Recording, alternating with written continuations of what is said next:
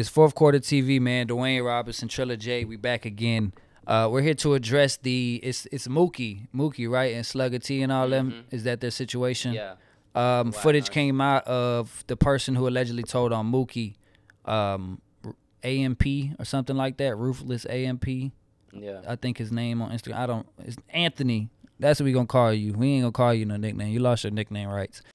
They tell the truth, the real truth, what you seen, what you know. They got it on video. You just tell the truth, dog. They got it on video. Remember when Mookey went live? They know that. They seen us at Slugga house. They seen us leave Slugga house. Dude, he told and then so I guess Mookey. So let me catch the people up to date.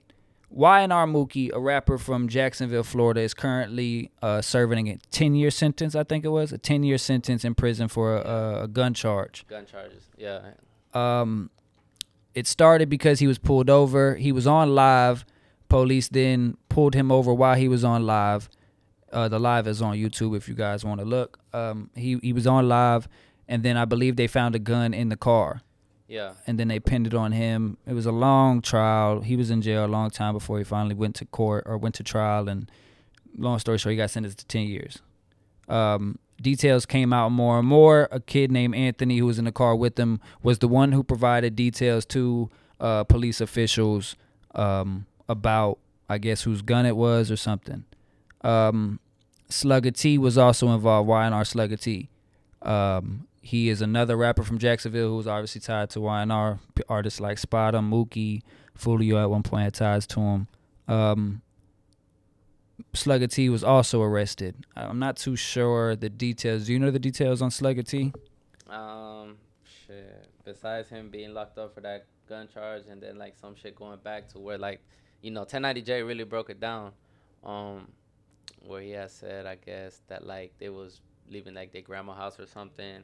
And then Spot him was part of that too. Yeah. So that's really what got Slugga T knocked out, bro, or sent up the road because he snitched that he had the gun in the bathroom. It was possession. Yep. And then he said, and then you know the rest. The rest is history. Yeah. If you know, you know. Yeah.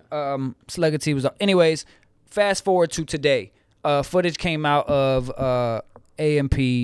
He told, the footage came out, he confessed to it all. But what made it even worse, right, besides the telling, is the dude went to the next interrogation room. I believe it was either his brother or his friend, and he tried to persuade him to snitch. I get telling. I mean, I don't get it, but you told, cool. Why you gotta tell the next dude to tell? What? Tell in peace, bro. You don't be out here trying to get everybody involved in what you got going on. You feel me? And I think that's why people get locked up anyway. Everybody want to do what somebody else doing. People want to tell. I don't get it. Informants make $85K though. What was it? $85K or 60? Yeah. It was $63K in Florida, wasn't it? Yeah, but you can make that same money working at a warehouse or something, bro. Think about it though, right? Think about it. Oh, being an informant full time? Yeah. Oh, okay. Imagine if you only have to give 10 to 12 statements a year and you make $63,000 a year. Would you do it? I'll still work a job. But I wouldn't do it. Yeah, no, I wouldn't do it. I wouldn't do it. Yeah, no. I'm tripping. Do you think they get paid for it though? The rappers nowadays? Do you think Gunna made money off? Oh, hell no. Did Gunna snitch though? Freedom. That was probably the best. He paid with his freedom. Yeah. He got paid with his life. Yeah. Man, I don't know. Snitching things taking over the rap game. I don't really like it. Can we get back to the music, man? Let's get back to the music. That's what this junk need to be about. But it is what it is, man. These folks out here tripping and telling. I'm trying to hear that Baby and Nardo song.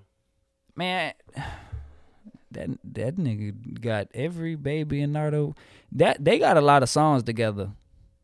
At this point, it's Nardo and Baby, the new Baby and Gunna. Mm-hmm. Yeah, I'm trying to hear that. No, though. We can't play it though because they be flagging the that copyright shit. Though. I don't know. It'll be interesting to see though how that song turns out. They was lit in Jacksonville, that's for sure. Yeah.